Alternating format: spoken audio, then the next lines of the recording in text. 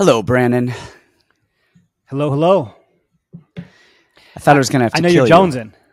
Why? Yes, I've been jonesing. Well, I thought I was going to have to kill you because I've been wanting to get this going like 3 hours ago, and you just stalling and stalling and stalling. And I haven't been this excited about a card in a while. I'm actually really excited about this card. It's literally insane. You called me and said, "Hey, can you teach Nogi? Can you teach class so that you could abandon your fighters so you could watch tape?" What's the deal? Well, who are you so excited about? Actually, Your good old friend Dom Cruz? Well, yeah, of course. I've known Dom since he was a Nino. No, I was actually out of town all weekend, and it wasn't a horrible, night of fights and stuff like that on the Patreon on my picks. I did, pretty well. I got most of them, got a couple wrong, whatever. But I was out of town, and then I just want to smash this card. I didn't want to phone it in. Your family drove you nuts, so you were like, "Hey, I got to throw back into the fights."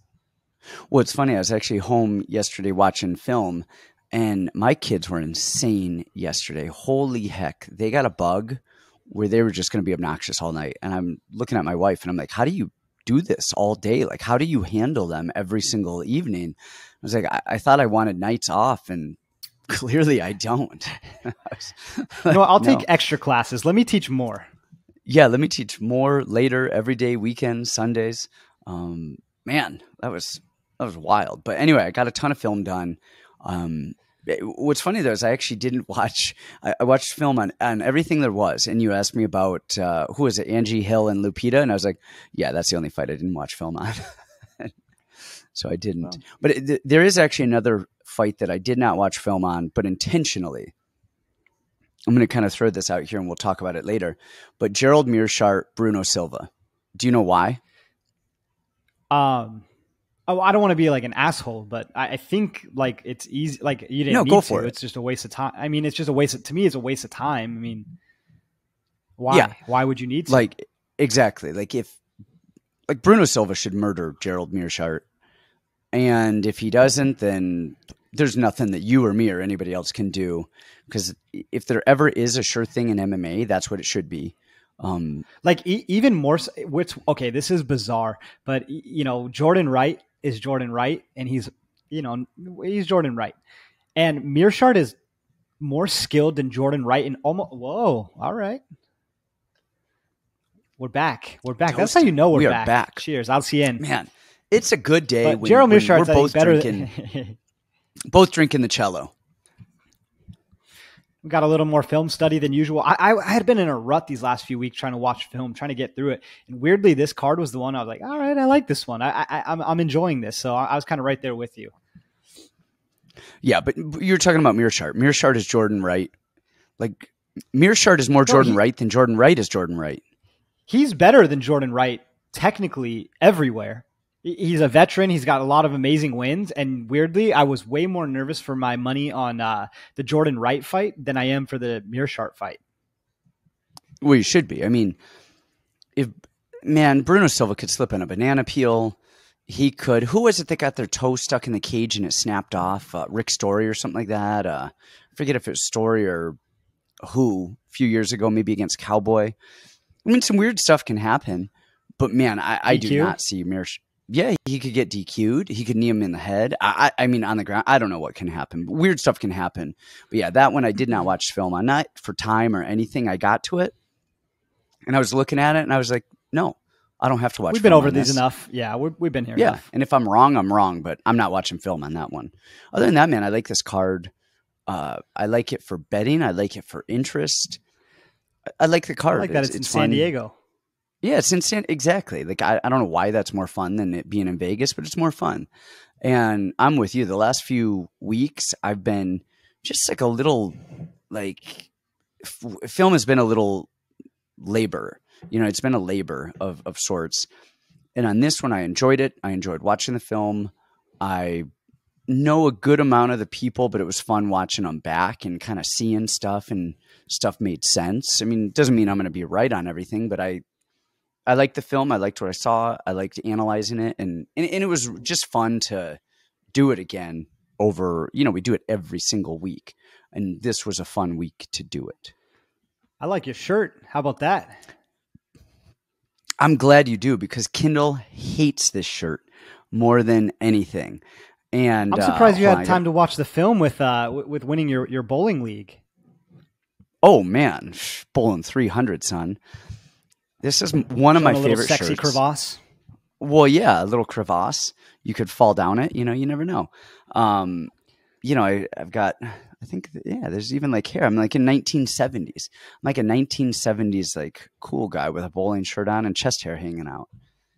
This is where I'm at. When you hit 40, Brandon, that's what happens to you. I'm 40 and I wear bowling shirts. And for the record, this is a Scotch and Soda bowling shirt. So it's Ooh, I do have a couple Scotch and it. Soda shirts. Yeah, that's a quality brand. How did you manage to choose the worst shirt of the best brand ever? Well, first of all, I have like 500 Scotch and Soda. Like all of the money that we get from anything, I just spend on Scotch and Soda. Say that 5 it's times not cheap. Fast. Scotch and Soda. No, I can't say it one time fast. But yeah, it's definitely my new favorite clothing brand. It used to be Ted Baker. And then everything I bought from Ted Baker shrunk the moment you walk outside in the rain and an extra large t-shirt turns into an extra small t-shirt and you threw away $180. And which is why I have half of your literally half of your wardrobe is all of your old clothes that you gave to me when I was too poor to buy my own. When they shrunk. Hey, happy birthday. I got you 5 Ted Baker shirts that I've had for 3 years.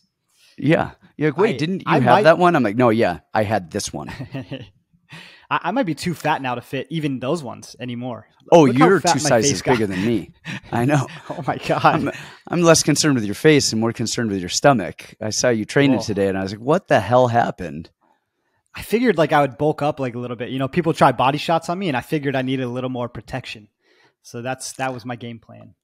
I like it, man. You got to add a buffer. Man, so we've got a good card. And this card is actually, in addition to being brought to us by Limoncello, we're in the final moments of getting all the details of our Bet Online, deals. So this card is brought to us by betonline.ag. And man, I was just looking up, I was pulling up the lines just now, and they have every line on the freaking planet. I mean, they've got every MMA fight card. They've got 100 props. They've got 100. Like, if you want to bet MMA, Bet Online, and I'm not saying that because they're sponsoring us. Like, go check them out. betonline.ag. Go look at the lines. Look at all the cards that they have, and you'll see a ton of them. But this was your first time go check ever them going out on the website that's sponsoring us. Yeah, exactly. No, but there's like I was just going to pull it up really quickly, and it took me a second because I actually clicked on martial arts on mistake instead of MMA. I was like, wait, what is all this martial arts stuff? Who are these people? And they had that, and I was like, oh, MMA right below it. And they have every line there is. So this card is brought to us by Bet Online, and then hopefully I have the links and everything. We'll put that in the show notes for this week if I get them in time. And then you guys also check out my memoir. I was gonna say our memoir, like you and I wrote a memoir together, but we didn't. Check out my memoir. I know I made it in there somewhere. You're on there somewhere. And then, check out the Discord and the Patreon as well in our show notes. And before we get going, like our video, subscribe, share, tell all your friends, tell your parents about us. We're people that you would talk to your parents about. So the first couple fights on this card are actually like leftovers of last week. And now that they're actually here this week, I think I don't want anything to do with them just because... let's talk about that because that's a big topic, and I want you to address something just from a professional standpoint. I mean, you do this all the time. So, first thing I want to talk about, we can fill this time because we've already gone over Lipski and we've gone over Witt and Quinlan and all this kind of stuff. But okay, so I cut weight a few weeks ago. You couldn't tell it now by looking at me, but a few weeks ago I weighed in at 124.7 pounds. Now I'm 150 pounds. So 3 weeks, I put on 25 pounds pretty easily, but I felt like death on the scale. It was an easy cut for me. Like it was an actually really easy cut, but of course you feel like shit. You feel horrible. I couldn't stand up straight. I was hunched over. I'm a pretty big flyweight. I mean, even tonight on Contender Series, there was a kid 5'7". I'm 5'7", and I'm more filled out than that kid is. So for me to make weight is tough. felt horrible. You know, if people were watching me, they'd be like, Mm-hmm. okay, bet against him. He looks horrible on the scale. And then you gave me the reload from like the UFC PI or whatever kind of reload that you offered me. I couldn't have felt better the next day. Like I've had I've had 10 fights now, right? I felt good in some, I felt bad in some, but this is the biggest I've ever been in my life with the easiest cut and the best reload. It didn't feel like I ever cut weight in my life. So that'll lead us, I guess, into the first fight, Ariane Lipski, who last week got, put in the hospital with weight cutting issues. She missed weight, all this stuff. So with the science that's out there, with the UFC PI, with the reloading, how much of a factor do you think that plays into this fight? I mean, is it life or death? Is it last week we love Lipski, this week we hate Lipski? Or is it, it's so good now we're good?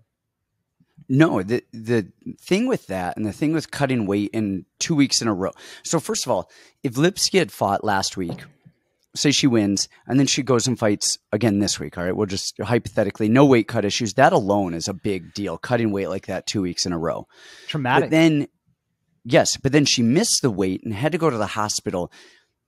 And the thing is that we don't know. And I mean, did she actually have to go to the hospital because of the weight cut, because of the reload, because of 100 other different things in there? During the weight cut, was there high protein in her kidneys? Was it a imbalance of sodium and potassium? There's all of these variables that we don't know.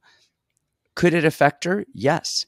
Could she be fine? 100%. Like, I don't know what the details are, and everybody is so different. You get some people that have a hard time cutting weight, miss weight by a pound, and have the best performance of their career. And then you have Julio Arce. Exactly. And then you have somebody the very next week miss weight by a half a pound and have the worst performance of their career. In the big thing is I don't know. And when I don't know, I don't want to touch anything. So maybe it's nothing, maybe it's something, this is just one of those that, like, sit it out. What's the point? It's Ariane Lipski, it's Priscila, like Cachoeira, and I just don't know what. If you just love this line for whatever reason, I would just keep whatever your thought is on the line. But I am just like, I don't know what's going on here, because weight cutting is weird. It is not a science. Anybody that tells you it's a science is selling you something. It is not, man. It is an art. And if anything, it's a black demonic art that we just figure out somehow. So yeah, there's a million variables and they all lead to none of us have any freaking idea. Doctors don't know. Like, you could ask a doctor how she's going to do. One of them will say poorly. The other one will say she'll be fine. And I don't know. Well, so the fight's at 135, right? So they're at least taking off 10 pounds of the weight cut. So I guess it depends on how big each of them is. The weird thing is, I mean, I guess if you had Priscila and you were like, oh, Zombie Girl's going to walk her down and she's going to suffocate her, you got to be feeling good about it, right? If you had a bet open and if your book, didn't refund you or whatever. But it's weird because the line is still, it's grown higher. I think she's minus 190 now of last week. And then I guess the other thing, this is just interesting in perspective. Last week, this seemed like one of the best spots on the card. We were loving it last week. And this week we're like, no, don't touch it. Sit it out. Just Nope. Let's take a look. Because there's better spots, this week. Well, the other thing too, and this is a weird thing, everybody thinks, Ariane Lipski was the one who had the issue. She could have had just a virus, and the weight cutting down just was weird, and interactions. You don't know, you know what I mean? Stuff like that. It's like, there's marathon runners, okay? And a lot of them will, not a lot, but you hear of them dropping dead because they just had like a little virus, which is very benign, but you go run a marathon and it's a major thing. It could be something like this. She could have just some sort of a little virus, a little bug, benign, but then you get involved in a weight cut, whatever. But on the other side of that, we don't know what Priscila's weight cut was like. How is she going to handle 2 weight cuts in a row? Lipski could look a million times better. Priscila could look worse. We just don't know.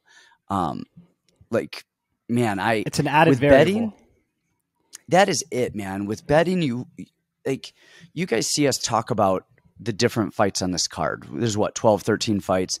We're going to say, oh, we think Priscila wins. We think Lipski wins. We think this and that and this and that. But that doesn't mean we're betting on them. We want to bet on who we think is the surest thing. And when we have a variable like this, it's kind of like the next one coming up, Jason Witt as well. With those weird variables, like, why mess with it? Like, you want to get as much information as you can, bet based on all of that information. And when information gets put in that you can't quantify somehow, like bail. Well, okay, let's, I guess just for the people who didn't watch last week, all of our new viewers, thank you so much. Thanks for tuning in. In a vacuum, who wins this fight? Man, I would say I still think Lipski, just because I don't know if the weight cut did anything at all. No. In a vacuum, and who wins? Yeah, I'm saying Lipski. I don't know the details on it, so I can't take that other stuff. I can't take the all of the other variables that we don't know and put them in. So I have to exclude them and just say I think all things excluded. Skill for skill, Lipski wins the fight. Yeah. Yep. Cool. Me too. I think Lipski wins. So next up, we've got Jason Witt and Josh Quinlan, and this is a weird one because Quinlan was suspended for performance-enhancing drugs, PEDs, a while ago after the Contender show. Didn't fight. Now he comes in, and what was it? They found traces of metabolites in his blood. What was it again? Something weird, but now they're letting him fight. They must really love him. It's a weird one. You got to go, how does that affect either of these guys cutting again, making weight? And then what I really wonder is, on a mental level, does that mess with Josh Quinlan? Is he going, man, I got to win this now? Is it added pressure? Is it not? Does he care? Again, skill for skill, I think I think that's actually going to benefit Quinlan because Jason Witt's chin is so questionable anyway. You put 2 cuts in 2 weeks in the mix, and all things considered, I don't think that helps Witt, but I think it would. I think Quinlan, who's younger and fine, I don't think it does anything to Quinlan, but I think Witt, the 2 weight cuts in 2 weeks, I think is a thing. And again, man, skill for skill, I think Witt is just so much better. But if you give Quinlan 15 minutes to touch that chin, I think he will find that chin. Again, I'm going to sit this one out. Anytime there's stuff that gets rebooked the very next week, I don't like it. There's weird stuff. I don't know how people are going to approach it. Some people are fine with it. Other people have mental breakdowns and kind of panic and they get weird. This wasn't a big one for me last week anyway, because again, I think Witt is a better fighter, but I think his chin is horrible. And so I don't think it's a great bet regardless. So I'm going to sit this one out, but I think, again, I think the one word answer is I think I lean Quinlan here. You touched on something last week that I wanted you to repeat if you could, something about Quinlan and training with wrestlers and grappling and all this kind of stuff. What were you saying about Quinlan? Yeah. So Quinlan, I asked a buddy of mine who is up in Vegas, D1 wrestler. And I asked him, hey, what do you know about Josh Quinlan? And he said, I actually just, I forget if he said he rolled with him or he wrestled with him, but he said he was training with him. And he said he was really, really good on the ground. He had really good cardio. And he was very impressed with his grappling. I don't remember if that was jiu-jitsu grappling or wrestling grappling. We know his hands are fast and he hits hard and he does good stuff. He is a black belt in jiu-jitsu. And, he's I know. Well, the only thing is black belt in jiu-jitsu doesn't mean anything except it means that he's not a fish. And it means that if he does get taken down, that he's not just going to get mounted and beat up. Like he's a K1 kickboxer who doesn't have any ground. So his wrestling is not great. His wrestling's not great, but at least he's going to have good enough grappling to where I don't know, maybe he attacks and stuff, he gets back up. Exactly. Yeah, like he's not a fish out of water. So, I mean, hearing that, knowing that he's good at jiu-jitsu, knowing that he's fast, knowing that Witt's chin is bad, and he had 2 weight cuts in a row. Again, all the variables, who freaking knows what goes on with fighting and not fighting. I mean, that's happened to me. I have had, my record as a pro was 13-4. And that doesn't include my Ultimate Fighter fights or my amateur fights, of course, or my kickboxing fights. Just my pro MMA record was 13-4. So was that 17 fights? I had way more than 17 fights cancel on me. And I mean infinitely more than 17 fights. In the ups and downs of fights canceling, man, that was one of the reasons why anytime I thought about quitting the sport was because of that. I'm ready to fight. I'm ready to do this. Fight gets canceled. Fight gets canceled. You can't get a fight. Looking for a fight. Can't get a fight. That stuff messes with people's heads. It's weird. I don't know if it messes with either of these guys' heads, but whether it does or doesn't, I'm leaning Quinlan on this. Take that or leave it. Okay, I got Quinlan too, 100% because of what you said. I wanted to ask if your friend's name rhymes with Spider Truman. All right. Spider Truman. That's a weird name. Nothing comes to mind. All right. Well, fair enough. I think he can wrestle a little bit, your friend. So we'll take his word for it. I think he can. And our friend Spider Truman happened to lose in a wrestling match, a very important wrestling match against somebody we know whose name rhymes with Trey Botters. All right. H2Os? You saying H2Os? Yeah, we're morons over here. All right, man. The first fight of the card, we got Youssef Zalal and Damone Blackshear. I'm going to go with this one because I spent a lot of tape on this one. I liked it a lot. We I think barely touched on this. We talked about Blackshear, but we actually didn't even talk about the fight. I watched Blackshear first before I was watching Youssef. And Youssef has been out for a year, and he's dropping down to 135. And I actually thought he might have been cut or injured or something. I don't know what the deal was. But I really like Blackshear, man. I think he doesn't have great striking, I would say, but he lands well. He lands really well when people press him and they're in short distance. Like it's not like a good clean straight right or a good clean hook. It's like a little swatting punch that's short that he kind of shortens because somebody's too close and it's kind of an ad lib strike. His defensive grappling is phenomenal. I love how when people shoot, he attacks submissions, he transitions, he will get put on his back, he will come back up. He does all of the right stuff. He has really good cardio. Again, his jiu-jitsu transitions are amazing. He threw a flying knee. I was watching it with my son Lennox. He's 9, and he at one point Blackshear threw a flying knee, missed it, like almost hits a flying squirrel over the guy's back, like flips over the back, takes the back, finishes the choke. I really, really, really like him. And then on the other side, we've got Youssef, who is, I've put him down in the past, and I've put him down in the past because I feel like he's very good in a lot of areas, and he just makes bad decisions.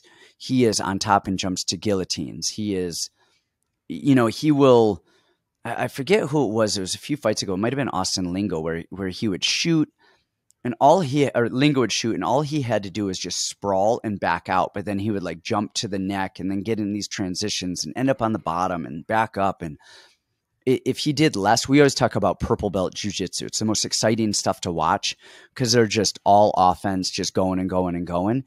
If he would just slow it down and do less in so many of his fights, I would like him more. But then watching him again, man, he fought Ilia Topuria. And I mean, Topuria did take that on short notice, but man, he did pretty well in that fight. And Topuria can wrestle, and Topuria, and Youssef used jiu-jitsu, used a lot of scrambles, did a lot of the right stuff. Then we see him against Sean Woodson. He got Woodson down a couple times. I like Youssef here because I think they're wrestling. Blackshear doesn't use offensive wrestling great. And he has really good jiu-jitsu, he has really good scrambles, but so does Youssef Zalal. Like his jiu-jitsu is really good. He creates these scrambles. I don't think Blackshear is going to submit him. And I don't think that Youssef is going to submit Blackshear, but I think they're going to have a lot of these scrambles. I think the wrestling, Blackshear doesn't offensively wrestle a lot or well. He defensively wrestles great. And I think Youssef's movement is going to be the difference here. His movement standing. And if you guys saw, if you guys are on the Patreon, I posted this last night or the night before because I wanted people to get an early look at it before lines moved. Because I think he was minus, he might have even been a plus when I posted that, but I think he's like minus 120 now, something like that. I'll look here in a second. But I like Youssef's movement and his experience in the UFC to get the job done here. I don't know how much that line's going to move, because how could it move? I mean, we don't really know. Both these guys are good, and both have similar fight styles. And there's a lot of kind of factors here, right? We have Youssef moving down, which has not fared well, the last few years, fighters moving down. And then you got Damon Blackshear taking this on short notice. So there's a ton of factors here. I agree with everything you said. I think Damon is awesome. And you know what? I kept mixing him up with DeAndre Anderson. I'm a CFFC golden boy. I'm watching everything, and I for some reason always mix him up. And DeAndre is so crazy and just makes so many mistakes, but Blackshear is just clean and technical and precise, and he just does a lot of things right. And I really, really, really, really like him. If you look at his record, he's actually beat some good guys. I mean, he beat DeAndre, who is talented, just an idiot. He beat Josh Smith, who's talented, but an idiot. Beat Mateo Vogel. His losses are Danny Sabatello, Pat Sabatini, and the legend Chris Mutino. You know what I mean? So he's beating good guys, and he's only losing to good guys. I agree with you. I think Zalal's a little bit more agile. I think Zalal does a really good job of not losing big. My problem with Zalal is he doesn't do a lot to win. Like, he was letting Choi back him up the entire time, eating punches and then trying to counter punch and just move. He circles and circles and circles. But there's not a lot of winning on Zalal's part. And that's my big problem with him. So I think coming into a week like this, I think you got to sit down and break down this fight, right? I think an over is going to be pretty safe. Both guys can grapple their ass off, and both guys move really well. The striking, Zalal doesn't really put a lot of pop on his punches. I mean, almost everything on his record is decision. Blackshear, he's let's take a look at his. He's submitting a few guys, but I don't think, like you said, he's going to submit Zalal. So for me, the play here is going to be an over. I weirdly want to take a shot on Damon Blackshear. I mean, it's not huge plus money or anything. I just think the weight cut is interesting because Zalal's going to be a big 35er. He was not a huge 45er, but he's going to be a big 35er. And Damon's already a big 35er. So first time in the new weight class, trying out the test cut versus Damon, who's already been fighting there. I'm going to rock Damon with zero confidence. I think the over is the best play in this one. But I'm going to go Damon. Okay. Yeah. I think so. One, Zalal, you got to remember he's only 25. So it's not like this is a late stage career weight drop. He's young and he's spent the last year away from competition. So he's probably one of those guys that's a tweener that, could probably make 35. It's going to be hard for him, whereas 45 is super easy, but it's lean, So I could definitely see that. The biggest thing is I don't even know if the over is good here, but the fight goes the distance. I mean, depending on what the odds are on that, I mean, of course that's an over, but I think the fight goes the distance is probably pretty safe too. And if you're going to bet either of them, you may as well bet either of them by decision. Because I mean, Zalal is 3-3 in the UFC, 3 wins by decision, 3 losses by decision. I mean, the odds of Blackshear or him breaking that cycle are probably pretty slim, especially just given the styles and technical abilities of both. But I think both of them, I think this is going to a decision. The really hard part is where do we put Zalal? Because his 3 losses are to really good guys, Woodson, Choi, and Topuria. And then his 3 wins are against not so good guys in Lingo, Barrett, and Griffin. So where is Zalal truly? Right. And he's not even finishing those guys that he probably should be finishing anyways. But on the other side of that, so he's not finishing the guys he should be finishing, but he has these really good moments and looks really good against guys who are very good. Against Topuria, I mean, he had these moments where he should have been just murdered, and he made, it's probably one of Topuria's toughest fights in the UFC, and Zalal he took does the a lot least of amount things of right. damage. We have talked about Yeah. Zalal so much, and we broke him down a million times for the Woodson fight. He does everything so decent. Like he's just decent everywhere. He's so good everywhere. He does the right things wrestling, but we have always talked about it. He will do 99% of the stuff right, and then that 1% he just doesn't do. Now, maybe in this fight that will be enough, for him. Let's see. The free UFC bet guy. Maybe I want to switch my pick to Zalal because that was my original instinct. I think he just moves a little bit better, and these are so close. So I'm going to make my pick Zalal just because he's a little bit more agile. But I just wish he would win minutes better. He sticks around. I think you're right. And what I'm hoping is that he is so young in his, like actually young. He made it to the UFC young. He's getting older. Hopefully he's starting to fight better, just mature as a fighter, just season as a fighter. This is a close fight, but I like, man, and I really wanted to like Blackshear here right off the bat. I was watching him and I was like, oh my gosh, he is going to be good win. in the I UFC. love him. Yep. And then watching Zalal, I was like, gosh, Zalal is actually very good. I don't give him enough credit because he makes bad decisions. All right. Next up, we've got Angela Hill and Lupita Godinez. Your girl Lupi, who is, what is she, 8-2, and Angela Hill is 13-12. And this is a weird one in the sense that, she's 8-2. I'm looking at Angela Hill is 37. And she's on a 3-fight losing streak to Verna Jandiroba, who's good, Amanda Lemos, who is my female love of all women's MMA, and Tisha Torres. She beat Ashley Yoder, and then she lost to Michelle Watterson and Claudia Gadelha.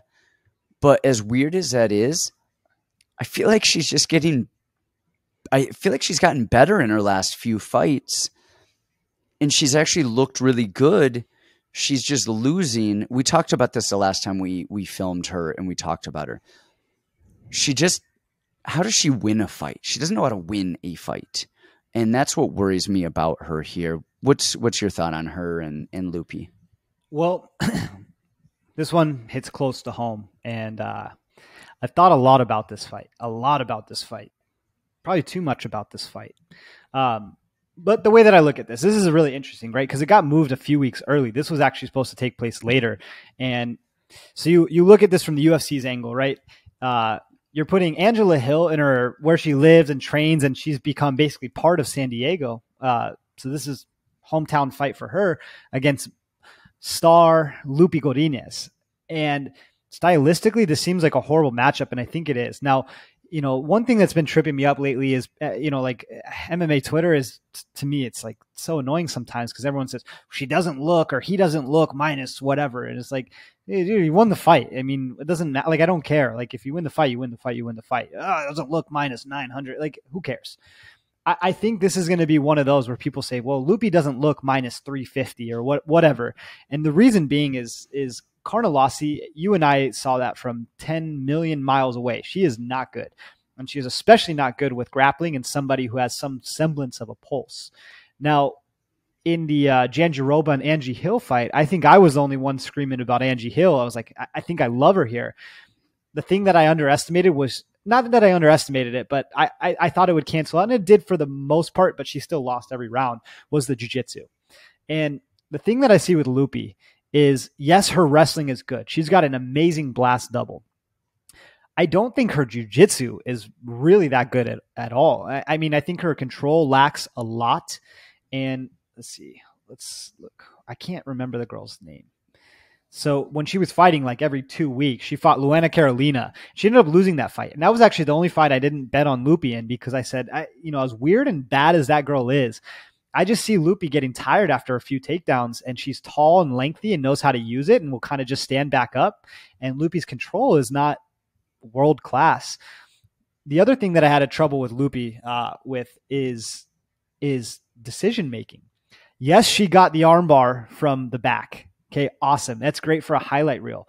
But I think against an ultra veteran like Angie Hill, I don't know that works exactly the same. You know, when she fought, I'm talking about when she fought Silvana Gomez Juarez. Yep. She consistently makes really bad decisions. I mean, the fight with Jessica Penne should not have even been that close. Now, I still think Lupi won the fight. I wish Lupi would just use her hands.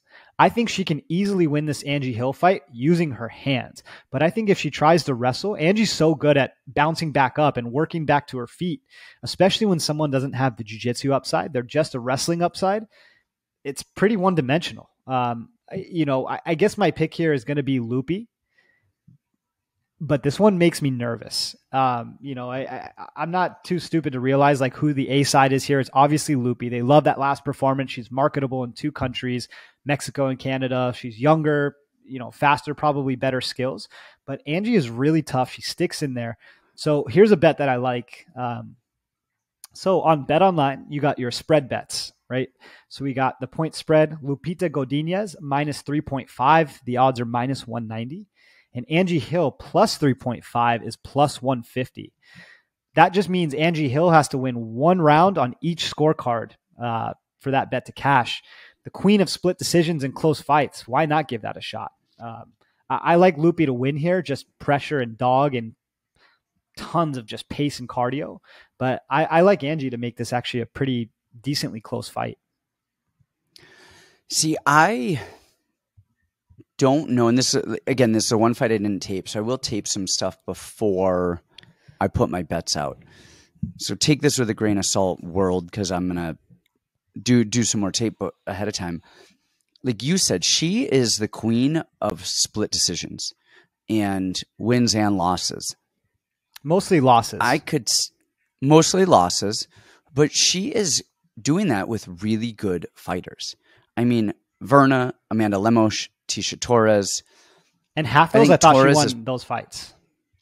100%. I thought she beat Lemos. I thought she beat Claudia Gadelha back in the day. And I think that Lupi is going to have a hard time with Angie's movement and the rhythm. And it would not surprise me to see Angie get the decision, especially in San Diego with the crowd, where anytime Angie does anything, the crowd is going to erupt. And anytime Lupi does something, they're probably not going to erupt. I could see Angie getting the split decision win here.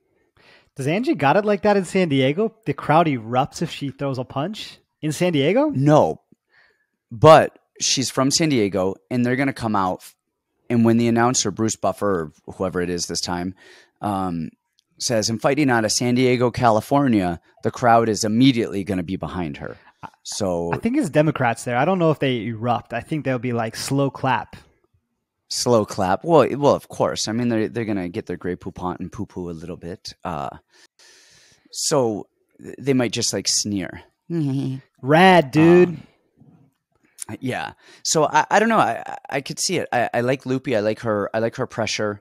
I think she's going to have this is a bull in a matador, and it wouldn't surprise me to see the Matador win this one. It's the biggest tragedy to me. We called the Lupi versus Loma fight. That was a really closely lined fight at the time, and both of us were like, hey, we love Lupi by a mile. I love Lupi's hands and her pressure and her aggression. I think Lupi needs better game planning. Let me write Lupi's game plan. I will send it to her. She's got all the physical tools. I mean, she's got insane cardio for how she fights. I mean, her cardio is freakish. Never gets tired unless she puts a heavy grappling pace. But her hands are so powerful and so dominant, and she can put people on the back foot with those and literally never uses it in the UFC at all. It's crazy to me. Yeah. Yep. You see that a lot. People have really good hands, and then they get gun shy. Especially, we were talking about it today. You've got big boxing gloves on. Man, everyone's a world beater. You take those things off, you put MMA gloves on, and you don't want to necessarily get hit with those things. Says right, me as I stood there and didn't throw a punch for 9 minutes. Yeah. We've got Ode Osbourne taking on Tyson Nam. And the odds, let's see, the odds. Bet Online has Tyson Nam as plus 210 and Ode Osbourne at minus 245. And And did you know that Ode Osbourne was he wrestled in high school. I believe he was a 3-time finalist, they said. And then he wrestled a year in college, which you wouldn't really know it because he doesn't really use his wrestling offensively really at all. I mean, we've seen him hurt a little bit and kind of clinch, but that's pretty much it. But, Ode, we loved him in the Adeshev fight. I think we made some money there. I don't remember I think we liked him in CJ Vergara. And I don't know if we taped him for Manel. I'm sure we. I think I picked him, but that was pre. We were doing this. Yeah. Yep, that was pre this. He's a southpaw, or no? These two are opposite stance, but I think he's a southpaw and Tyson is orthodox. I just forgot which one was whom, but really fast, dynamic, a good wrestler. He good flying knees. He's a very athletic person. Knocked out Jerome Rivera. Huge win. Brian Kelleher. Yeah. But he moves well. He's very athletic. But he leaves a lot of openings. I mean, he is not a technical striker. He's an athletic striker who moves well. But the thing with athletic people who move well is in round one, that's phenomenal. But it takes a lot less energy to have a good tight guard and slip 2 inches because you're just in better position than it does to not have that technical level and have to jolt out of the way by 10 inches. And that takes a lot of energy to do, especially when with the adrenaline and everything, those big dynamic movements take a lot out of you. Nam, on the other hand, is old. Holy shit, he's old. 38 years old. He'll be 39 in October. He lost to Matt Schnell, but man, the reason why he lost to Matt Schnell is, Matt Schnell, anytime they threw, he was throwing 3, 4, 5 punches. I mean, he is just a volume son of a gun and would fire in that pocket beautifully. And Ode doesn't do that. Ode will throw 1 or 2 punches, these big kind of 1-2, big 3-2s, flying knees. And I think if he upped his volume, because one of my biggest knocks on Tyson Nam is his volume. He does not have a lot of volume, especially for a 35er. His volume is even, very low. But Ode isn't a volume guy either. I mean, he's a big, flashy, dynamic type of guy, but it's not like he's throwing 3, 4, 5 punches again to where he can steal those moments. And Nam has knockout power. He's losing to guys in the UFC. He lost to Sergio Pettis by decision, Kai Kara-France by decision, and Matt Schnell by split decision. Beat Adeshev, knocked him out, beat Jerome Rivera. So those are not amazing wins. But before that, he has a decision loss to Zalgas Zumagulov. He beat Ali Bagatanov. Those are good, solid wins back in the day before he got to the UFC. The other thing is these are opposite stance fighters.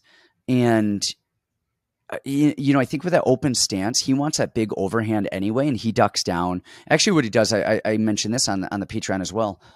What I love more than anything is he throws a jab and then he covers really high with that jab hand as he inches forward off of it. And what he's expecting is to throw his jab to be hit with a counter right hand and then counter with his own right hand. And he does that. He jabs, comes in close and crowds, and then swings. And man, he knocks people out with that.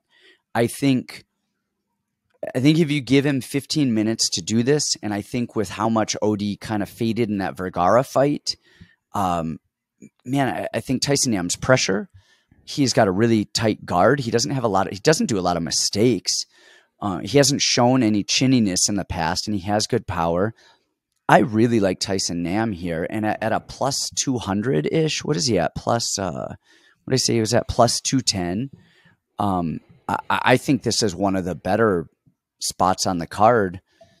Only thing I don't like about him is his volume, and if it was against somebody else, I might consider that as being a really big detriment. But against Ode Osbourne, I don't think it's going to be a huge factor. I'm going Ode here. I think I'm the one qualified to speak on the flyweights. No, I'm just kidding. there's a lot about Ode to like and a lot not to like. I think that CJ Vergara fight's going to give us pretty decent lines on Ode for a long time. I mean, I think he was pretty closely lined or decently lined in the Adeshev fight, which was crazy because Adeshev is a super chinny midget flyweight. I mean, so tiny. But Adeshev at least had pretty good striking, similar to Tyson Nam's. A lot of overhands, a lot of darting in and out. And Ode ate a few shots. I mean, he eats a couple shots here and there, like from CJ. He didn't eat any from Adeshev, but from CJ Vergara caught him a few times because he tries to do the push and pull way too much. I mean, he's doing that hands down push and pull. My problem is that flyweights don't typically have a ton of power. So we really have to hope that Tyson Nam is going to land it on the chin and be able to put him away all in one breath. I think the UFC, obviously the UFC is telling you who they want to win here. They want the younger, faster Ode. He's super exciting, all this good stuff. I like Ode just from how dynamic he is. I mean, we have seen Tyson Nam shoot 0 takedowns, and that was part of the thing that wore out Ode was a little bit of the grappling, right? Just forward pressure and grappling. But I think he's too dynamic. I think he's younger, faster. He hits from really weird angles. That's the other thing too, is Tyson's really good at seeing everything and fighting somebody when they're in front of him.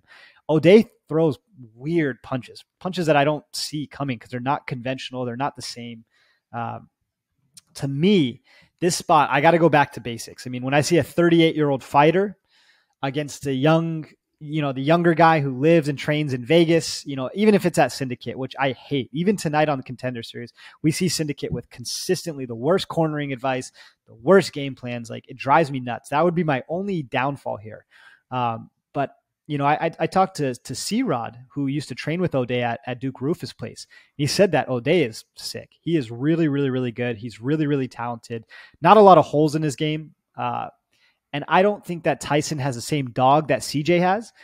CJ, for as low skill as he has, that guy's got some dog in him. And I don't think Tyson has the same. So for me, I'm going to not overthink it. Going back to basics, I'm choosing the younger, faster fighter, the one that's under 35.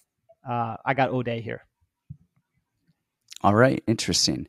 My thing is normally, of course, I'm a big, naysayer of people who are over 35.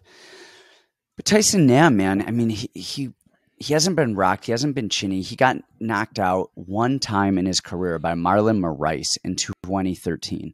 So almost, 9 years ago. Other than that, he doesn't make mistakes. Tyson Nam does not make mistakes. He pressures forward.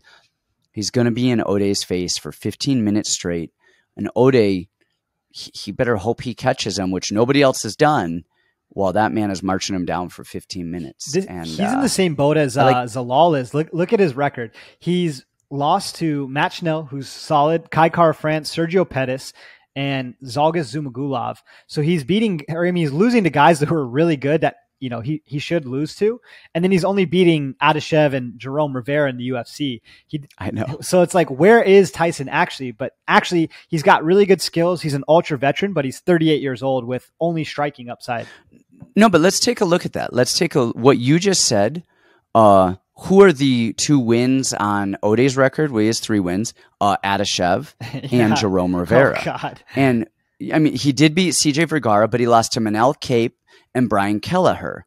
So, I would say the people Nam is losing to are infinitely better than the people Ode is losing to. And he beat Ali Bagotinov, which is sick, and he beat a bunch of Russians. But the other thing too is that was 5 years ago. He was 33 years old. Now he's 38. Has old man lost? He was a young man at 33. Yeah. So, all right. Well, that's what we got. Who do we have next? Let me see. What is up next? We've got Gabriel Benitez and Charlie Ontiveros. Benitez is 22-10. Ontiveros is 11-8. Mowgli Benitez is going up in weight, which I like to see, especially later in people's careers, especially as people are missing weight.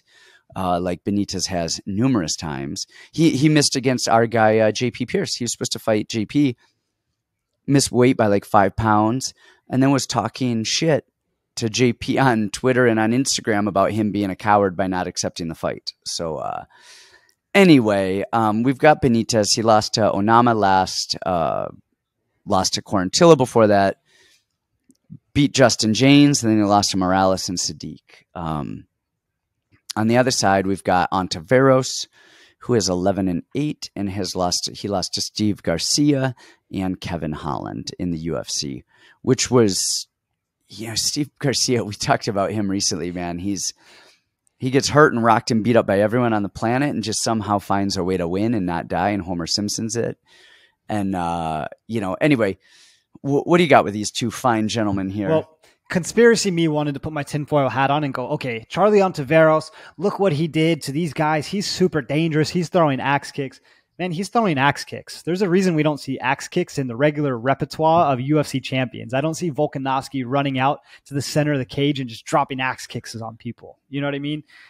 Exactly what we said. I mean, what does that say about Steve Garcia? He got rocked 400 times by Charlie Ontiveros, who gets injured in every fight. And, I was seeing people say Bruno Silva's a one-round fighter. Get the fuck out of here. Charlie Ontiveros is a one-round fighter.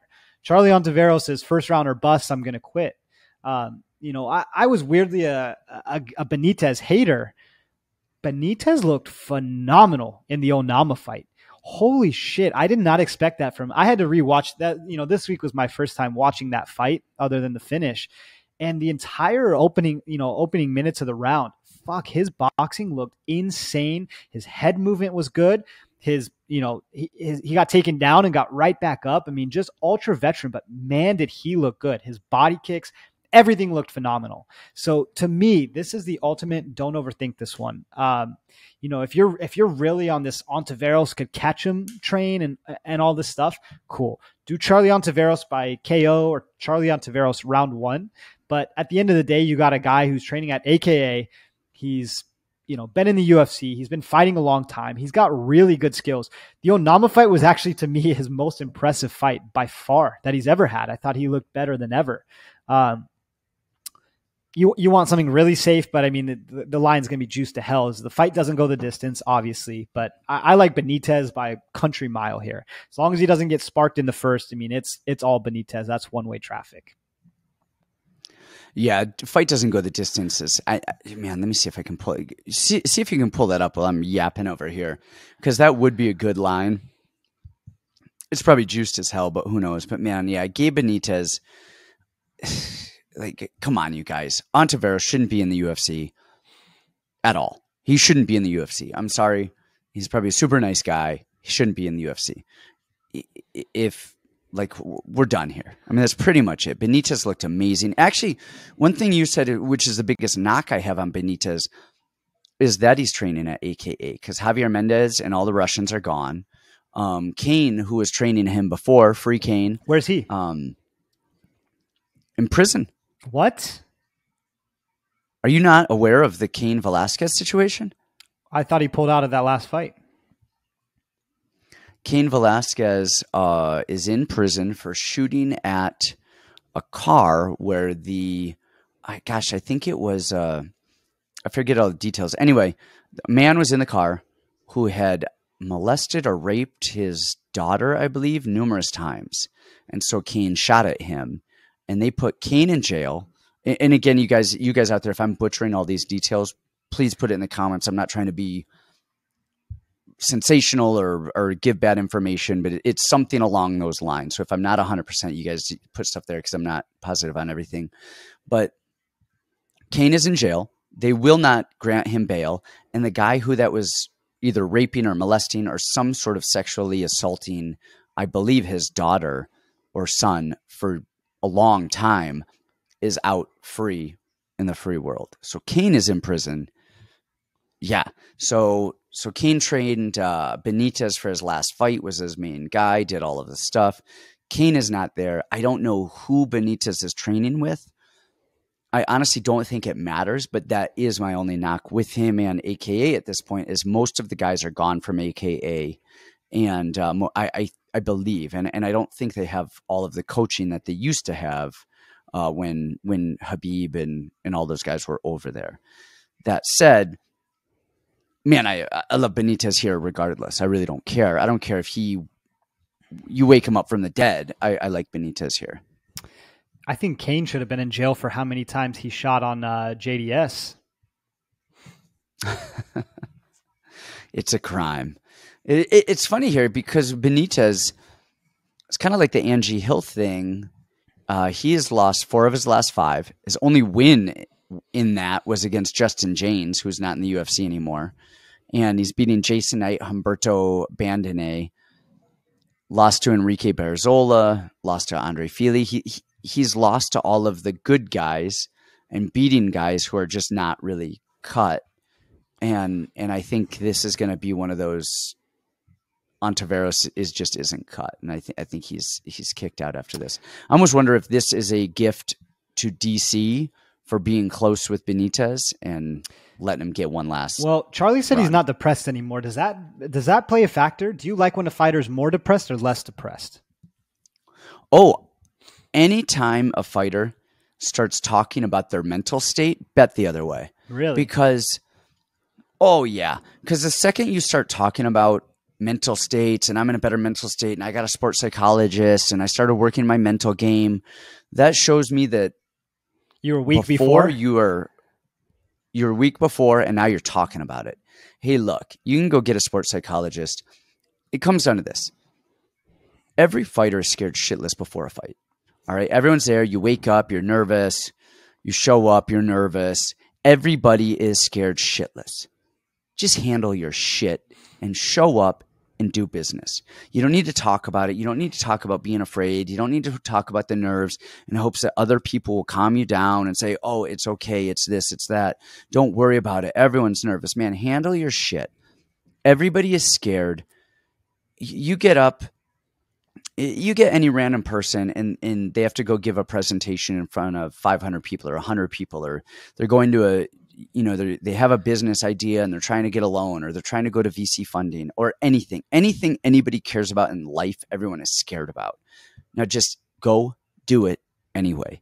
And the second people start talking and start freaking out and they want people to say it's okay, man, immediately I'm going, red flag, red flag, red flag. So if he's talking about depression or not depression or mental states or not mental states, man, give me more money to bet against him.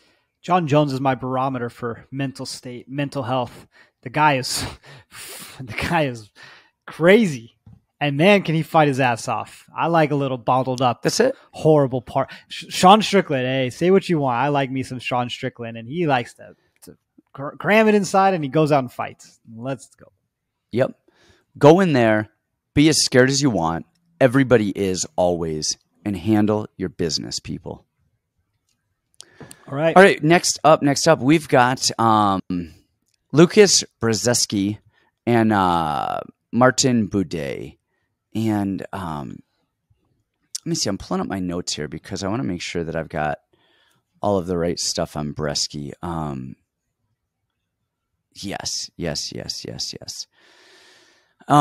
This guy is, who did we have last week? Ihor Pretoria, or the week before? Yes. Great analogy. You know what's funny? You say, okay, before you even dive into this, because I know what you're going to say because you have taught me to think this way. I was in the Discord and I'm reviewing this week and I'm starting my tape and I said, Lucas Bresky is Ihor Pretoria of this week, but with less power. Yes. Oddly enough, he's not as bad as Ihor. But he does have less power. He looks the part, man. Like he's a big, lean, Polish athletic dude.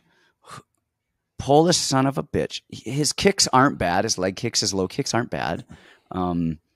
He will fire off a couple punch combos, which aren't as wild as Ihor's, but they're also not as strong. And then the dude is just tired. He's tired. He has, 3 minutes in, he's tired. His wrestling is not good. His striking's not bad, but it's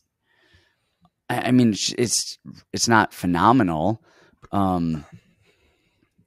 I don't know. I don't know what he's good at. I think he's a big guy who is fighting other big guys, and the skill level is not great. And if you have a little bit of athleticism and a little bit of training, you're probably going to win most of those fights. And then on the other side, we have Budai, whatever the hell his name is, and he's huge. He is a massive human. He has to cut weight to get to 265. His hands are high, good clinch, good control, good cardio. You know, I really like everything he does. His knees are good. He will sometimes, for you guys out there who are not watching the YouTube video but listening on the podcast, you know, think about extending your right hand as if you're going to punch, but pull your head back. That's kind of what Boudet does sometimes, where it's like, not all the time. Sometimes he's in there and throws, but sometimes in these combos, he'll throw like a 1-2 and almost pull himself away, which his head kind of pops up, which I don't like. I mean, I don't know if that's going to be exposed here, you know, against Bresky, but just something to note. His wrestling is good. His cardio, everything, man. He is solid. He's just a solid ass big dude who knows how to close distance, put you on the fence, bully you around, and win a freaking fight. Boudet all day here, all day here, all day here. I think this might be my favorite pick of the week. I don't know what the odds are. Let me look at it really quickly. They're not bad. Boudet, where is he at? Did I miss him? Why are his odds? They're not on here. Oh, there he is. Minus 265. So I don't know, man. I like Boudet here. If you want to go, fight does not go the distance. It's not a bad bet. It's risky though because they're heavyweights, and sometimes heavyweights just lean on each other and weird stuff happens. And that's the Boudet special. Yep, Boudet straight up, love it. I am with you 10,000%, and I think this is probably one of my favorite spots on the card as well. Watching Lucas Bresky, exactly like Ihor, right? He moves well. He looks like he should be awesome. He's from a place in Europe that you're like, okay, you know, maybe he should fight. But man, the Michael Keita fight was a horrible, horrible, horrible, horrible look. Now, Michael Keita, man, every time that guy fights, how old is he? Michael Keita is now 21-14-1, and he's 42 years old. And they fought, let's see, how long ago? 2019, so 3 years ago. So he was like 39 years old. And Michael Keita, I don't know if he threw a single punch in the entire fight. I think he won the first round just by leaning on him, just leaning and holding and leaning and holding. Sounds familiar. And then the second round, Bresky got him down. So I think Keita was just dead tired. He freaking headbutts him. Boom. Got a point taken off for a headbutt. And then the third round was really close. Like, he's just dead freaking tired. And he wasn't even really throwing that many punches. I mean, his Contender Series fight was against Dylan Potter. Okay, no disrespect to Potter, but Potter just got finished in 30 seconds by another 40-year-old heavyweight. He's not great. How Bresky got a contract, I cannot believe it. And then I think he popped also for some kind of substance. I don't know what it was after that fight. So how he has a contract, how he's still on the UFC roster, I have no idea. Boudet actually looked really good. He ate every bomb from Lorenzo Hood, which, you know, Lorenzo's not great, but that's a large man to hit you really, really hard. And Boudet stuck in there and ate his best shot. You know what's weirdly, I have this guy, I freaking love this guy, and he lost last time. And I put so much money on him. This is embarrassing. But Daniel Dittrich, he fights an octagon. He's got like a losing record, and he's always like a minus 400 favorite. But Boudet beat him. The guy's actually, Dittrich, honestly, he's got some skills, and he beat him, took him down, good cage wrestling, good striking. Like, he moves really well for his size. So weirdly, I think this is one guy knowing how to fight versus the other guy not knowing how to fight. One guy's got good cardio versus bad cardio, and one guy's got pretty good skills versus decent skills. So I think this is one of the most shining spots of the week, Boudet. Love it. I love it. I love it. I love it. I love it. Next up, we've got Yasmin Haruguay, and Yasmin Lucindo. So we've got a Mexican Yasmin and a Brazilian Yasmin. I think I went Boudet first. You tell us about the Yasmines, and I'll give you my 2 cents on this. Cool. Well, Yasmin, I think Yasmin's going to win. No doubt. No doubt. That's my pick. No, I don't think Yasmin will. No. I'm not. I completely disagree. I'm going to call her Yazzie J. Yazzie J, I kind of like. Watching her last fight against Claire Lopez, she got taken down, but this was to me like looking in a mirror. Even today, it was so funny. Even sparring today, right? I'm sparring my first round, and I'm just like, all I can think about on my mind is like, I want to strike. Today, I just want to strike. That's all I want to do is strike. And so I'm chasing somebody down to go strike and throw some bombs, and then I get taken down, and I'm like looking like, what the? I thought we had an agreement here, and that fight was really similar to what she did, right? She was wanting to kill Claire Lopez, just come in, fire these fast 1-2s that she has, and then got taken down. I was like, what the fuck? I thought we had an agreement. She stood up pretty decent. She's got really fast hands, and she's mean. I mean, I love her speed. Her chin's a little bit high. There's some technical things. She's a little bit sloppy and all over the place, but when she throws, that hand speed is clean. It's nice. I mean, she's good. I think what this comes down to, so the other girl is pretty annoying. I mean, she shoots in, she opens her hands wide and shoots in with her face first to grab a body lock clinch, and then hopes that she can drag something to the ground. The one thing that I liked from Yazzie J in that Claire fight was, first thing she did when she hit the ground was she's popping back up. So at least she has some kind of awareness. Half the girls that the Brazilian has fought would just kind of fall over with the wind, or were completely outmatched, complete tomato cans. I think this is the UFC telling you, obviously, who they want to win. The Entram girl who's undefeated, who's fast and dynamic, got good striking. I like Yazzie J here. I think this could get close and it could get extended, but I think those hands are going to be the difference. Even if, what's the other girl's last name? Lucindo. Even if Lucindo gets her to the ground, and wins 3 minutes and 50 seconds of the round, I think Yazzie J getting up and putting on a fist of fury for 10 seconds might win her the round. So it could get hairy, but I like Yazzie J here. It's interesting what you said. She just goes in, gets a body lock takedown, but she somehow drags these girls to the ground. It's so insane to me. But I don't get this fight at all. I am so freaking confused because the Lucindo was signed. I mean, this is her first fight in the UFC. It's not like she's a contender girl. She's 20 years old. Why did they sign this girl? Like, I mean, did they literally just need her to? Yes, to get beat up. Tried to find a girl that was. And so that makes you wonder if they're trying to find somebody so bad that they have to sign, that they don't even have somebody on contract because they need somebody so bad to lose to this girl that they're trying to push. That's a red flag in its own right.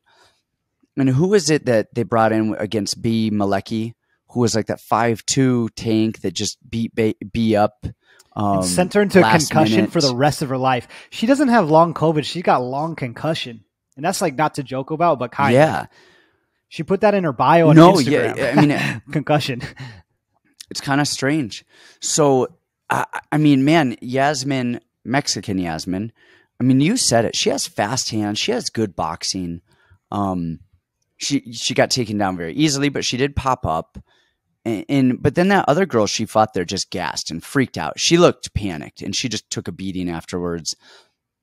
Both of these girls, both the Yasmins, are very bad. These girls are not going to go far in the UFC, at least where they're at right now.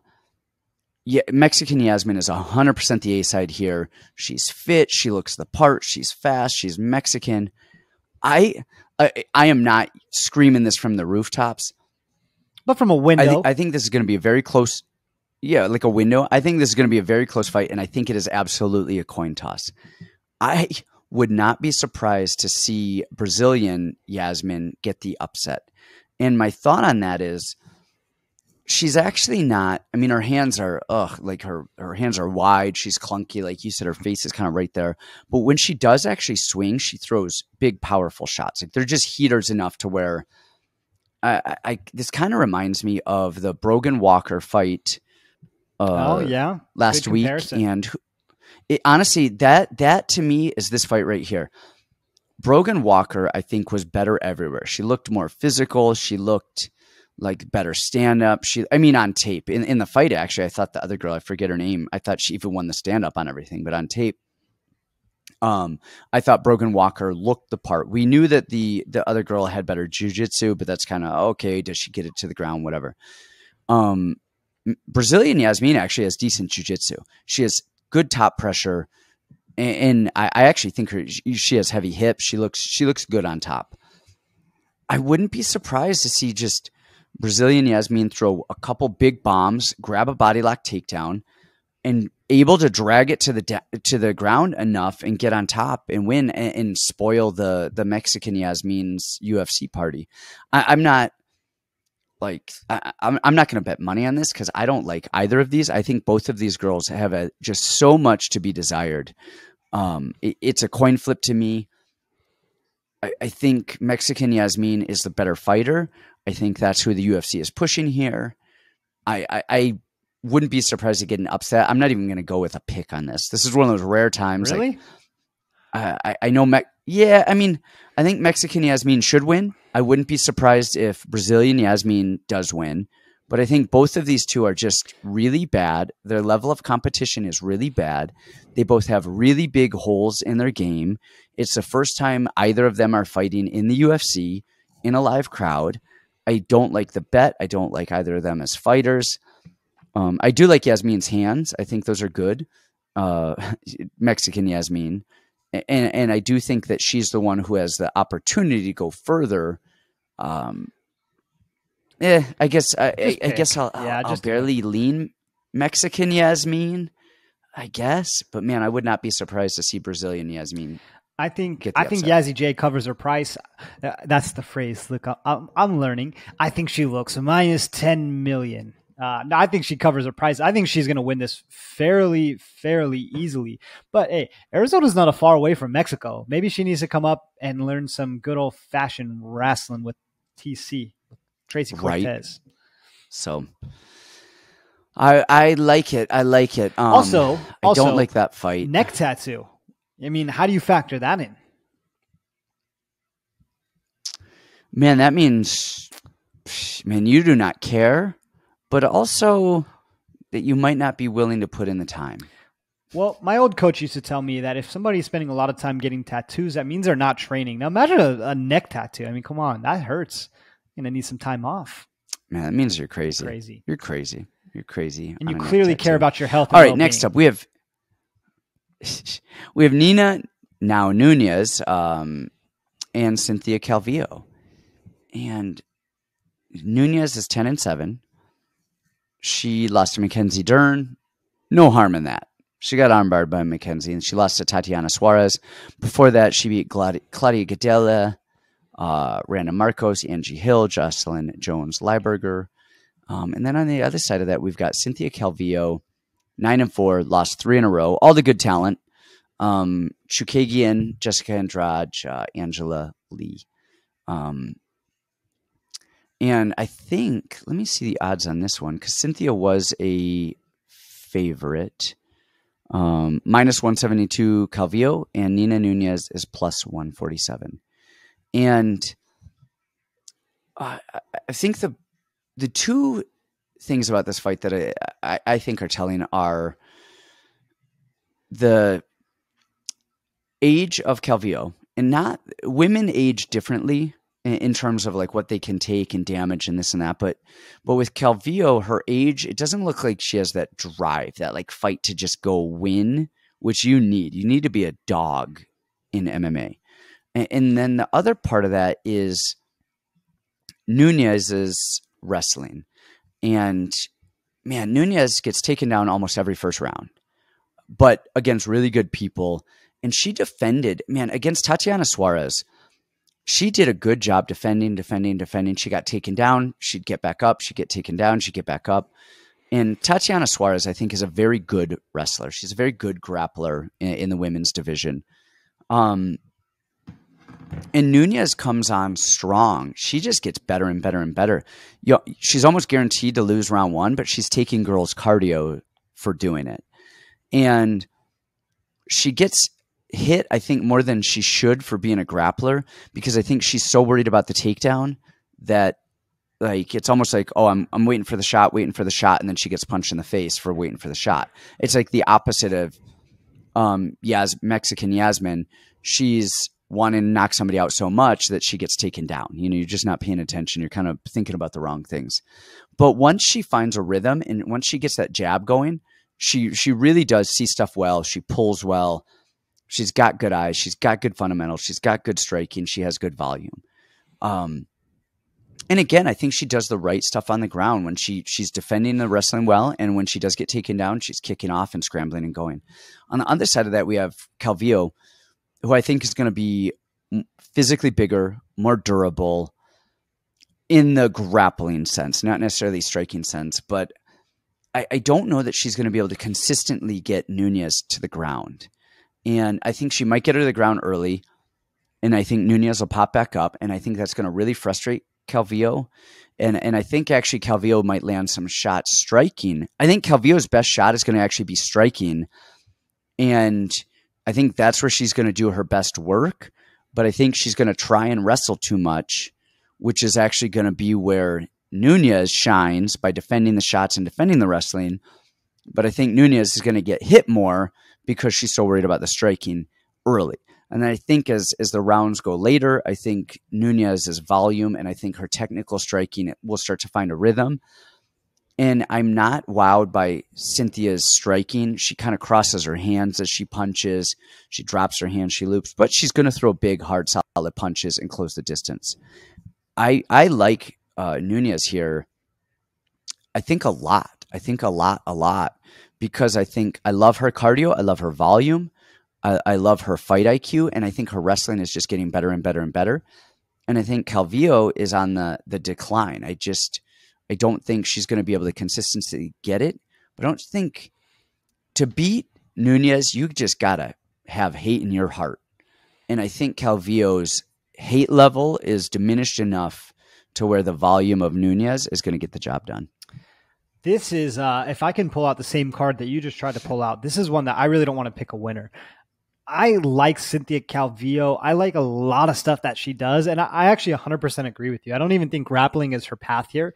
I know she's got a lot of like rear naked chokes where she takes people down, finds their back and chokes them out. I think the stand-up is 100% her way to win here. Just volume, pressure on the inside, using that clean boxing, using the feints. She does that stuff well, where Nunes is really wide stance, a lot of kicks, a lot of taekwondo, weirdy stuff. That last fight was just really concerning, just completely saying, I'm done. That being said, Nunes has, 4 minutes and 48 seconds of fight time in the last 3.5 years, like something crazy. She's no spring chicken either. She's 36. She's, taking care of a baby. She's getting ready for Amanda's camps. She's kind of doing her own thing now. And, at that new gym, it's not centered around her and her fight camp. That's centered around Amanda. My heart tells me Calvillo. And I think I'm going to make that my pick with zero conviction. I have literally nothing to back it up. I'm praying that she's just ran into the brick wall that was Andrea Lee, who has great front kicks, lots of pressure, and just kept throwing stuff like just all the time, just filling that space. I'm hoping Calvillo at least looks good for one more fight. She gets a W, then she can retire, go do whatever else she wants to do.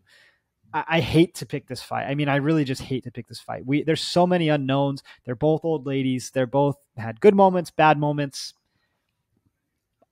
I go Calvillo, but not by a long shot and with zero conviction. Yeah, it's funny you brought up the Andrea Lee thing, and I'm not holding that loss against Calvillo because Andrea Lee is really good. And she was getting her ass whooped. And even the stop. And even the stoppage, I'm not holding that against her. Honestly, I mean, and she lost to Andrade before that. Andrade is a horse. And Chukagan, who's the number one contender against her forever. All phenomenal. I think it's a stylistic matchup of I don't think she's going to be able to consistently get Nunes to the ground. I think she's going to try. And then I think the thing with women's MMA, if you're not very dominant in an area, like you have Tatiana Suarez, who's just grabbing you and dragging you down, or like Andrea KGB, in her last fight, just long reach, sticking punches, mean, then I think a lot of it comes down to volume. And I think Nunes's volume is going to be the difference here. All things considered equal, I think volume is what is going to win it. And that's why I'm leaning Nunes here, not Calvillo, but not the past performances, just stylistically. Right, fair enough. Okay. Next up. Oh, Devin Clark, Azamat Murzakanov. What you got? This one is super interesting to me. We both liked Azamat a lot when he was going to fight Jared Vandera, who I didn't. By the way, you kept putting that poison out there that I picked Vandera over Spivak. That was like 2 years before we even started this podcast. Freaking ding dong! Come on, picked him. I remember it. God. And then I think the last fight we both picked Tafon over Azamat, and I think the read was perfect. I think it was on. His big fucking block head was perfect until it wasn't, which was so sad because, watching the fight, they were talking about how the live odds were going and you could see him huffing and puffing and out of breath. Now, I know where you're going to go with this. To me, Devin Clark is Michael Johnson of light heavyweight or heavyweight. What weight is this fight at? Light heavyweight? Yeah, Devin Clark. Right?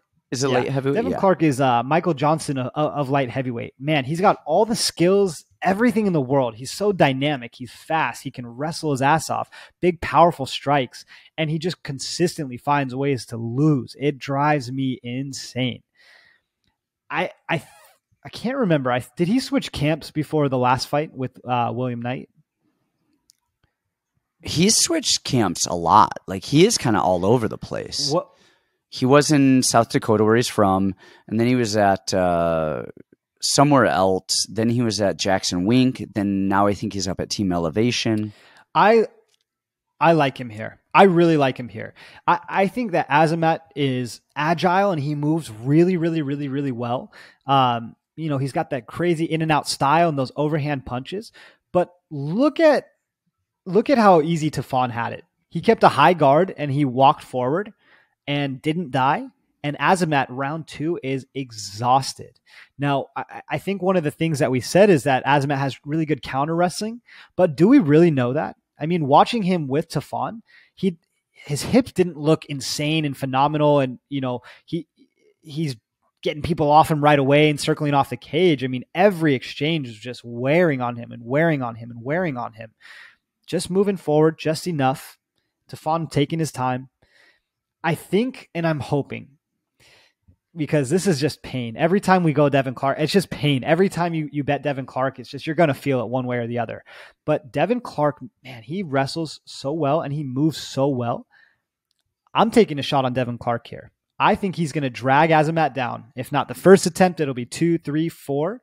And that tough gas tank that requires so much, bounce in the step and pop and in and out movement.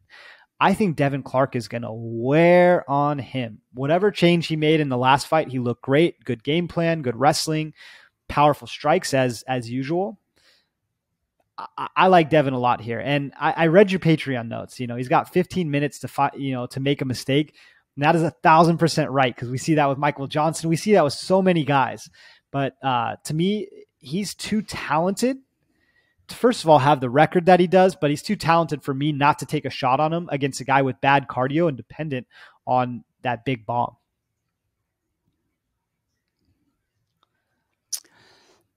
Devin Clark reminds me of Mike Van Arsdale. If you guys remember Van Arsdale from back in the day, he was Iowa national champion, just athletic as could be. Man, just wild and would just make these really bad decisions. And man, Devin Clark is so talented. Like I said, he's a state champ. He's a JUCO national champ.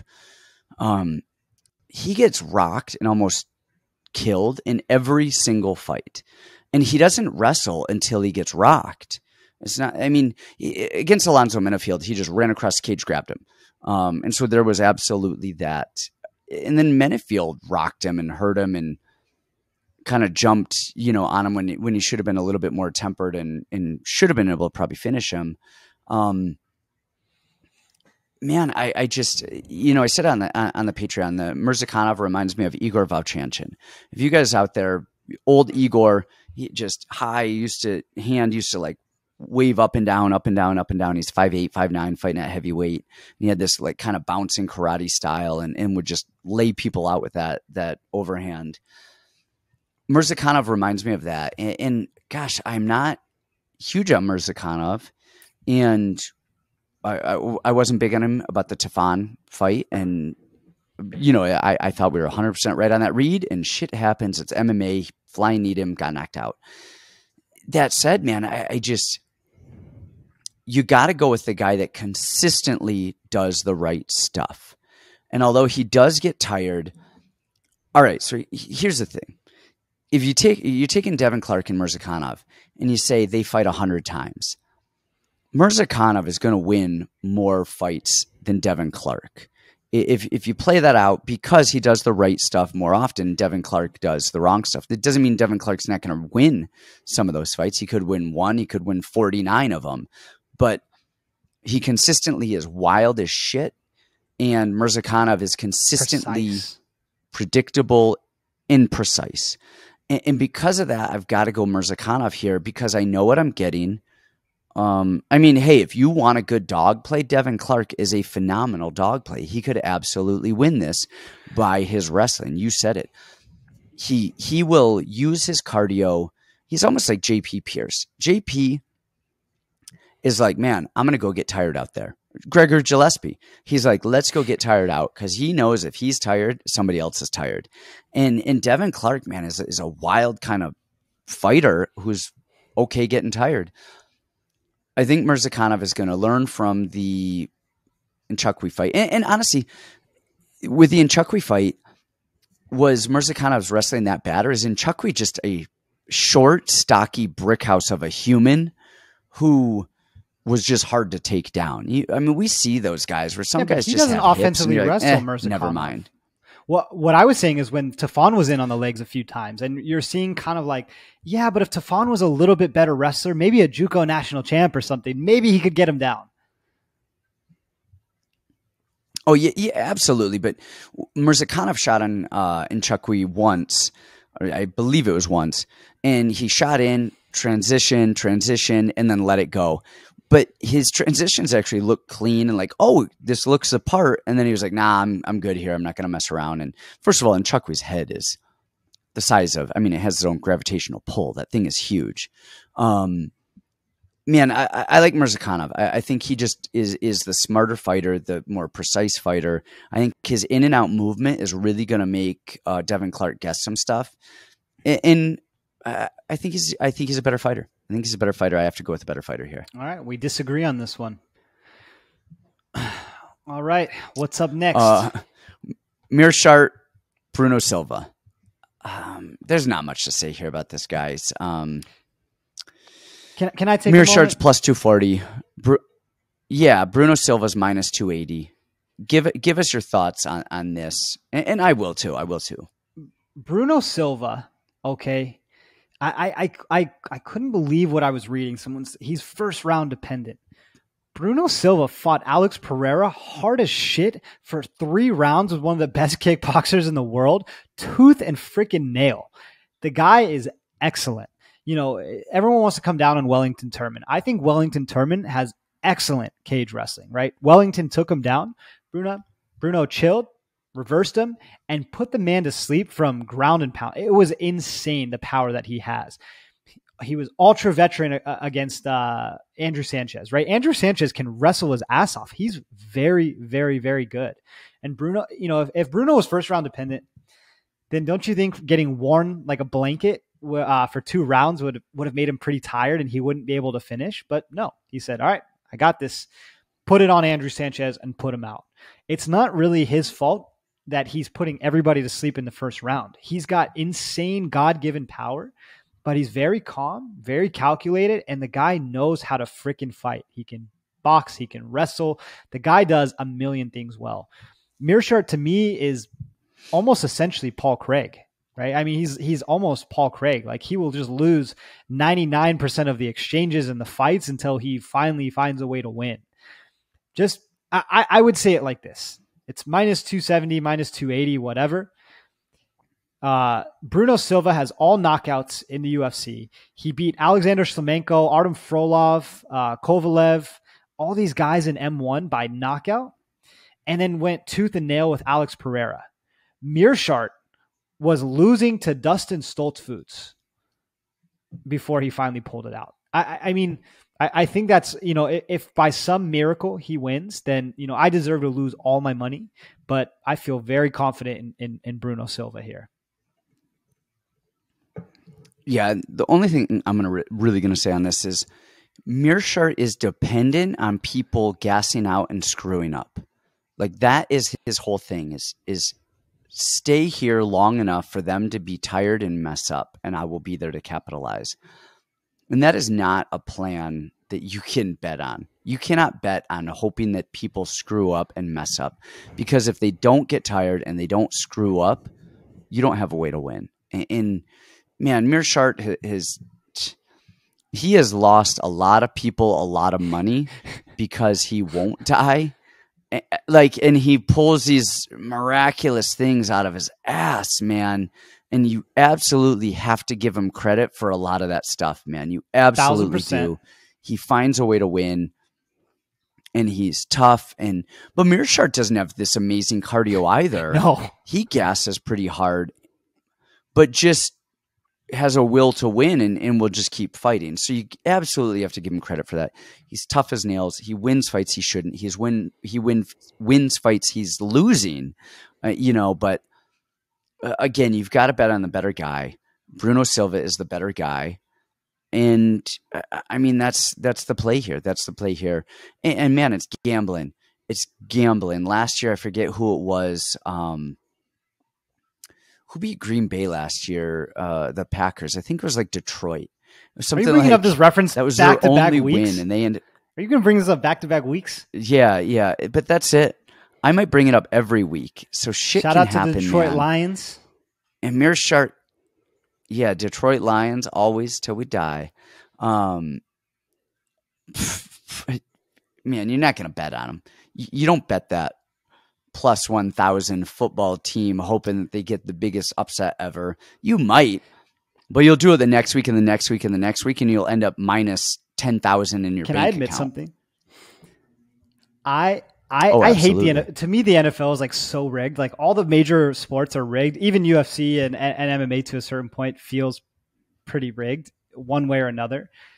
I bet the Lions every single week with like real money, like a comma sometimes, but like on a spread, never like a money line. I'm not an idiot, but I would go into the week and see like a 40-point spread, and I'm like, they're going to beat them by 40 points? Yeah, right. And I would just bet it every single... And honestly, I think the Lions covered the spread. You guys correct me if I'm wrong. I think they covered the spread like the majority of the season. So I was like, funny. It's like always a parlay piece. Oh, man. I love it. So you're the guy that they're making money off of. Hell no. Co-main event time. We've got David Onama and Nate Landweller. This fight, before watching tape, I thought Nate is going to give Onama some trouble. Because Nate we've talked about him before, and we call him an ape. And that is not a false statement. That is 100% a true statement. If there is an ape, it is Nate Landweller. Or Nate Landwehr. Oh, fuck, man. You guys know I can't speak.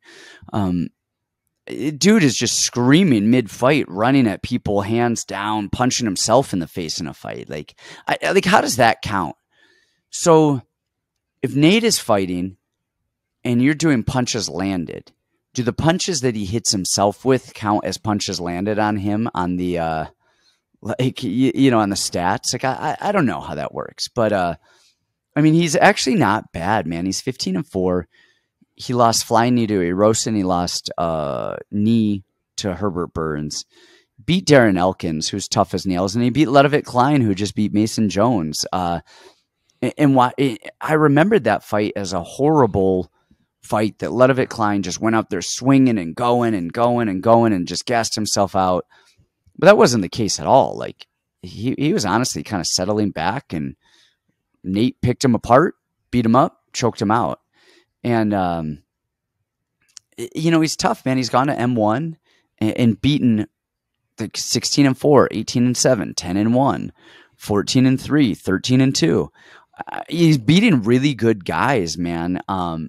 Just out of toughness and grit and cardio. I mean, he has cardio for freaking days. He's pretty athletic.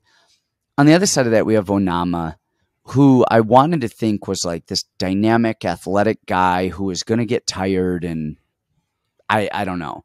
And I thought maybe Nate would wear him out. I don't think so, man. I think Onama's cardio is good. I think his basics are good. I think he's fast. I think he's long. I think he hits hard. I think he's tough as shit. I mean, maybe could see Nate pulling something off at the end of a third round if Onama just, almost finished Nate early in the first or the second round and kind of blew his load or something like that. But I like Onama here. I think he's dynamic. I think he's going to find Nate's chin a lot. And even if he doesn't put him away, I think he's going to win a decision here. I like Onama.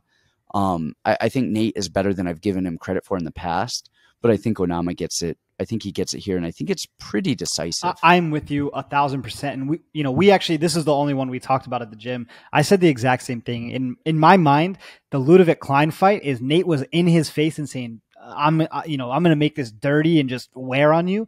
And it really wasn't that. And if we had ape Nate, I would actually like this much better, right? Nate sticking in Onama's face, going crazy, swinging bombs. I could see him actually winning this fight, like catching Onama, actually making Onama tired just from having a dogfight.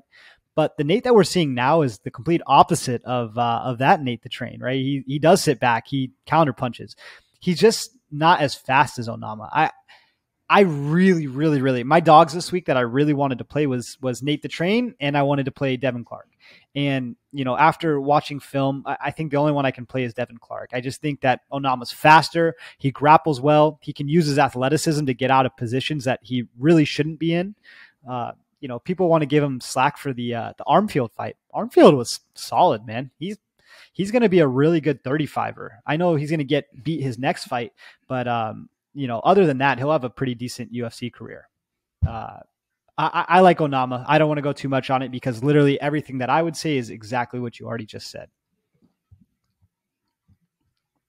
All right. We like Onama. Main event time. Marlon Vera, Dominick Cruz. It's crazy to think Dominick has been around the sport forever. And he's still here, and he has had years where he hasn't fought because of injuries. I mean, man, if you guys even knew all the craziness that guy has gone through, injuries and recovering and coming back from stuff and being injured off of injuries and still coming back and fighting. His record is 24-3. He lost to Cejudo. He lost to Cody Garbrandt, and then years and years and years ago, in 2007, he lost to Uriah Faber. He's just been doing it forever. Who do you got here? I could feel like an idiot for making this pick, but here's the way that I look at this. Chito is a really good fighter. Because I know if we're critical at all, people are going to come for us and say, you guys are idiots. You don't know what you're talking about. Chito is very, very good. And he's a game fighter. He's always willing to stand in the pocket. The Davey Grant fight was amazing. Like, he's had so many great, amazing fights. And I picked Frankie Edgar over Marlon Vera. And 2 rounds in, man, I was feeling like a genius. I'm like, man, this was such an easy read. Chito lays on his back for whole rounds. Like, he just doesn't get it. I'm going to try one more time. And the reason I'm going to try one more time, yes, Frankie Edgar was a champion, but he'd been chinned so many times at that point that, we knew that was a liability. Dom got chinned last fight by Pedro Munoz, who I think probably hits like a freaking truck. I mean, there was a reason that O'Malley was not ready to just engage and step up in the pocket, right? Because he knows he's got power, and that's his path to victory is big bombs and calf kicks, right? I think I look at the matchup like this. Dom can wrestle his ass off. He comes from crazy angles, all kinds of different things. And where he gets beat is guys that will meet him in the middle and meet him in the middle with power. Just like the Garbrandt fight when we watched that. That's the whole reason for, kind of some of the styles that you've brought to us and that I do now, the car crash style. It was because of that fight, I think. I mean, when, boom, he met him in the middle, stopped him. That's a great style. Cheeto, to me, doesn't throw with enough power to chin Cruz. I think the way that we see this is we have one of the smartest, most intellectual fighters that the game has ever seen. I mean, the guy studies as much or more tape than we do. And I really believe him when he says it because he really knows what he's talking about. So I think we have the highest the highest IQ fighter that we can have on the roster who's got wrestling upside times a million. Cheeto's not hard to take down. I think he's got cardio for days, and you're hoping that Cheeto, who doesn't have like one punch power and not a lot of one punch knockouts, you're hoping that Cheeto is going to KO him, or, Dom's old and he's going to show his age. I think Dom is taking care of his body forever. So for me, I'm going Dominick Cruz. I think he's just the better fighter. And, from our sponsor Bet Online, if you want to look, there's a spread line here too. The Dominick Cruz plus 3.5 rounds. So if you think he can peel off 2 rounds and then it goes to decision and he loses, you're still going to win that bet. So for me, the pick is Dominick Cruz. Yeah, I have to qualify this with, we know I've known Dom since he was 18, 19 years old. Love Dom. Know a lot of people who know him. So there's that. Yeah, I mean, Cheeto is a volume guy and a pressure guy and somebody that comes on late as people fade. Dominick Cruz is known to be a cardio machine. Like, he doesn't do that. Dominick says it, and you actually brought something up. You said, I think Dominick watches more tape than us. I think he absolutely does. And not only does he watch tape, he actually, for his commentary, will watch tape. He has cue cards, and then he will actually study and make people study with him, and he'll bounce stuff off and what about this and what about that and make sure that he's right. So he actually does it. He does practice runs and test runs ahead of time to make sure that he's got everything down. Super smart guy, super analytical. And one thing is, and he said this a lot in fights, is he loves Muay Thai guys. He loves when people traditional Muay Thai because they're right there in front of you. He's like, they're and he is not there in front. He is in and out and bouncing left and right. And where is he? And for that alone, I think this is a tailor-made fight for Dom. I think cardio is going to be negligible. I don't think it's going to play. I think Dom can dictate the wrestling. And even if he doesn't dictate the wrestling, the fear of the wrestling is always going to be there that he's got to address. So Cheeto's tough. When he does get taken down, he throws elbows, wiggles his hips. He's a squirrely little bugger. He's big, he's tall, he's got really good kicks, good elbows, good Muay Thai. Cheeto is very good. I just think stylistically, Dominick is not going to stand in the pocket and trade with Cheeto. And, I think this is a 5-round decision for Dom in a relatively competitive fight. But I think this is a Dom fight, and I think it's tailor-made for him. Wow. So we're both in agreement. I think we're going against the grain here. I think everybody's so obsessed with Cheeto, and for good reason. Like, he's pressure, he's in your face. But you think Dom doesn't know that? He doesn't prepare for that. He doesn't know how to fight. I mean, Dom is such a legend of the sport. He's been around for a million years, but it's, he's not getting chinned every fight. He's beating guys at the highest level.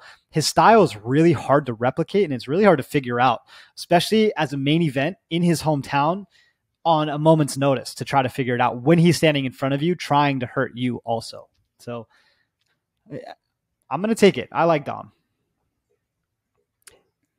Yep. The other thing is, we saw Aldo. How did Aldo beat Cheeto? Is he wrestled him. And I think Dom is going to be able to do that. And I think Dom is probably a better offensive wrestler than Aldo. Defensive wrestling, man, Aldo's probably one of the best we've ever seen. But offensively wrestling, I think Dominick is going to be able to replicate what Aldo did. And the other thing is I think that people are overvaluing the Rob Font win. And what I mean by that is Font looked so amazing in that fight in so many moments, but I think Font's chin is not what it once was. And I think Font looked really good and would just get clipped, and he would get clipped, and he would get clipped. But he did that against Aldo as well. He would win like 3.5 minutes of a round and then just get rocked so badly where he's almost finished. And I think that's what happened on this fight. I love Rob Font. I think Font is freaking amazing, but I think his chin isn't what it was. And I think he came out so hot. I think they said he threw 100 punches in that first round and then replicated the second round. I think he faded. I think his cardio faded. I think he went out too hot. And because of that, that coupled with his chin, I think he paid the price for it. Dom isn't going to do that. I think he's going to touch and move and matador bull his way to a victory here. Rob Font gave Cheeto the fight that Cheeto wants. Davey Grant gave Cheeto the fight that Cheeto wants. All these guys are giving Cheeto the fight that Cheeto wants. And then the one that he threw a hissy fit was Aldo, who is an amazing striker, and said, wait a minute, let me take the easiest path to victory here and let me wrestle and take your back, and I'm going to win this fight. And he's throwing his hands up and going crazy. I think Cheeto is awesome. I think he's gangster. I think, that guy loves to fight, and I think he's a very good actual fighter. I think sometimes his ego takes over his game planning, and he's just willing to be there, and he's had the fortune of guys who are giving him the fight that he wants. And do you think the best fight IQ guy in the business is going to do that? I don't think so. So I feel I love Dom in the spot, I think. Yeah, I'm with you. And with that, I'm out. That is it. We have another show in the books. I'm going to go bowling. I think there's got to be some 24-hour lanes open. And, man, we will see you guys next time. Sign up to the Patreon, sign up to the Discord, chat with us. Most fun on the Discord is fight day. Fight day, you start, the rumblings come on early, and people, what about this pick? And what do we think about this guy? And who's going to this? And who's going to that? And, as the fights are going on and people are winning money and losing money and yelling and loving and hating. And I just think it's a lot of fun. So you guys, if a lot of you are already on the Discord, we'll see you.